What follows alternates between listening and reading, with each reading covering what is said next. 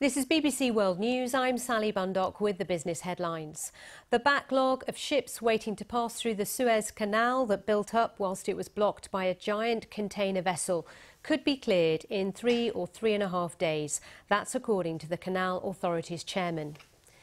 The US has warned it could put tariffs of up to 25% on a host of UK exports in retaliation for a UK tax on tech firms. Ceramics, makeup, overcoats, games, consoles and furniture could be among the goods all hit by the tariffs.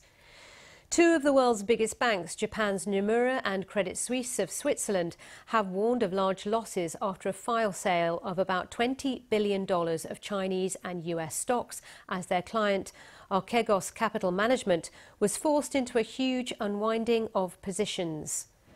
Nike has filed a trademark infringement lawsuit in federal court against the company that released a controversial customized version of the sportswear giant's sneakers. The sneakers are modified Nike Air Max 97s, decorated with a pentagram pendant, a Bible reference and a drop of human blood inside the sole of each shoe. Those are the business headlines on BBC World News.